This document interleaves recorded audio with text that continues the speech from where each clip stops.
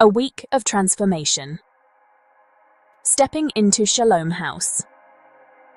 Ben Harvey, a seasoned journalist known for his sharp wit and unflinching reporting, embarked on a journey unlike any other.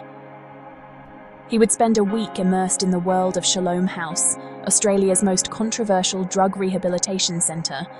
His mission to understand the lives behind the headlines, to witness the struggles and triumphs of addiction recovery. He carried with him the stories he'd heard, whispers of a brutal regime, of religious fervour, of broken men remade, but nothing could truly prepare him for the reality that awaited. Shalom House, nestled in the Swan Valley region of Western Australia, stood as a fortress of sorts, a place where the outside world seemed to fade away. Its founder, Peter Lyndon James, a former addict himself, ran the centre with an iron fist, preaching a gospel of hard work, discipline, and unwavering faith. Harvey, a self-proclaimed cynic, approached this world with a mixture of curiosity and trepidation. Could this truly be a place of healing? Or was it, as some claimed, a dangerous cult? As Harvey stepped through the gates, he felt a palpable shift. The air buzzed with a nervous energy, a mix of fear and hope that hung heavy over the grounds. He was greeted not with smiles but with stern faces and a regimented schedule. The men here, he soon learned, were stripped of their identities, their pasts reduced to a number, their days governed by an unyielding routine.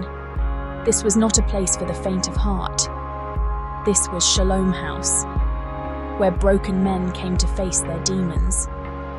Harvey, accustomed to the comforts of his life, felt a flicker of unease.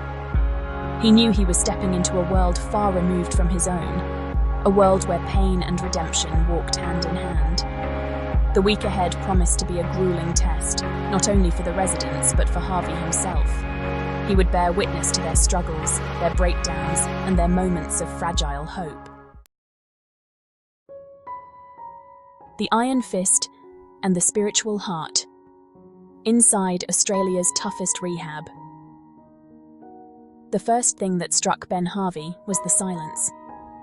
In the outside world, silence was a rare commodity, a fleeting moment between the noise and chaos of everyday life.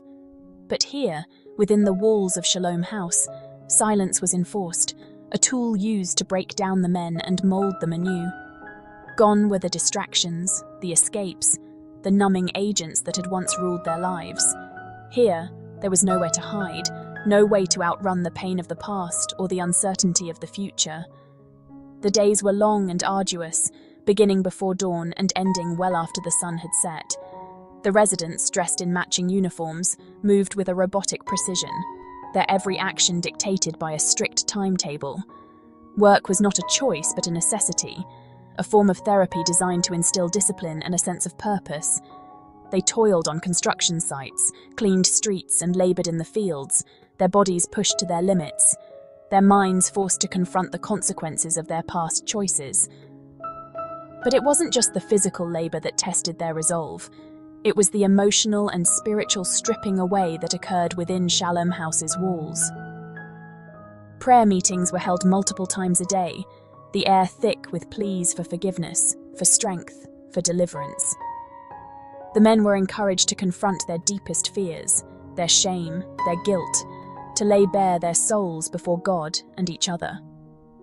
Tears flowed freely, anger flared, and moments of profound vulnerability punctuated the rigid routine.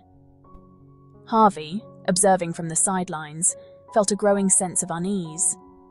The intensity of the program was undeniable, the commitment of the staff unwavering, but a question lingered in his mind. Was this true rehabilitation, or was it a form of indoctrination? The line between tough love and psychological manipulation seemed blurred, the power dynamics within the community unsettling. Harvey knew he had to delve deeper, to understand the motivations behind the methods, to hear the stories of the men who had surrendered themselves to this unorthodox path to recovery. Day 1. Stripped bare and reborn.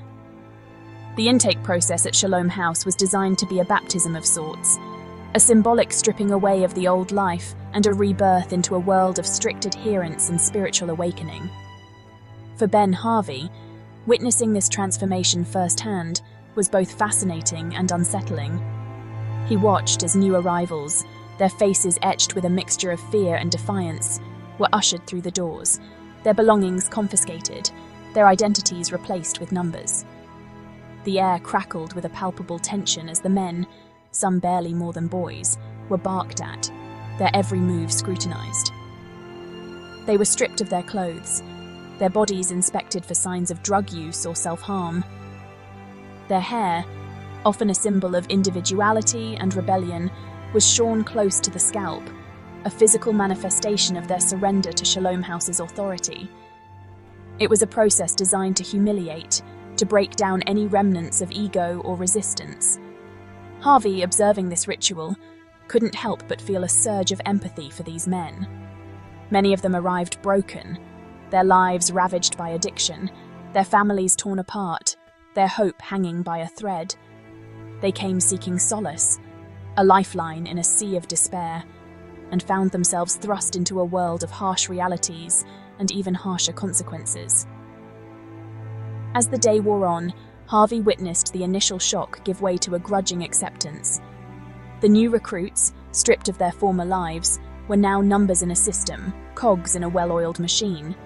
They were assigned chores, their days regimented down to the minute. They were told what to eat, when to sleep, how to pray. It was a jarring transition, a complete dismantling of their former selves, but for some, it was a necessary evil, a chance to rebuild their lives from the ground up. The relentless routine: work, prayer, and confrontation. The rhythm of life at Shalom House was relentless, a carefully orchestrated symphony of work, prayer, and emotional confrontation.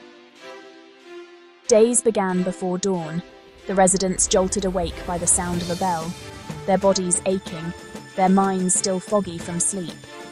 There was no time for lingering, no space for self-indulgence. Every moment was accounted for, every action dictated by the unyielding schedule. Work was not merely a means to an end. It was considered a form of therapy, a way to instill discipline, responsibility, and a sense of purpose. The men laboured on construction sites, their muscles burning, their hands calloused. They cleaned streets, picked up trash, and tended to the grounds, their movements mechanical, their faces etched with a mixture of fatigue and determination. Idleness was the enemy, a breeding ground for temptation and doubt. Prayer was the other pillar of the Shalom House program, a constant thread woven throughout the fabric of their days. Multiple times a day, the men gathered, their voices rising in unison as they recited scripture, confessed their sins, and pleaded for strength. The air crackled with a raw, emotional intensity, a mix of desperation and hope. For some, it was a source of comfort, a lifeline to a higher power. For others, it was a test of faith, a struggle to reconcile their past actions with the teachings of their newfound beliefs.